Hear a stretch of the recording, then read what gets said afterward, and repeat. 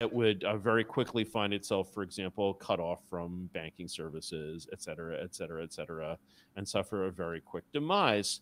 In cases like, President Bukele, for example, in El Salvador, has, I don't know if you've seen some of his recent press, this guy, Juan Grillo, who's Mexico's leading drug, war expert. He's like the New York Times is top journalist like in the drug war, but he's a foreigner, so he's honest, right? And Grillo goes down to El Salvador, and he's like, holy shit.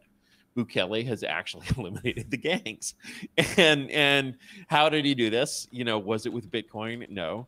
How he did this was he lowered the murder rate of El Salvador, previously the global world capital of homicide, to I think it's actually now below the murder rate of Canada, and over an order of magnitude. And he did this by praying. And no, he did this by constructing giant prisons and locking up all the gangsters.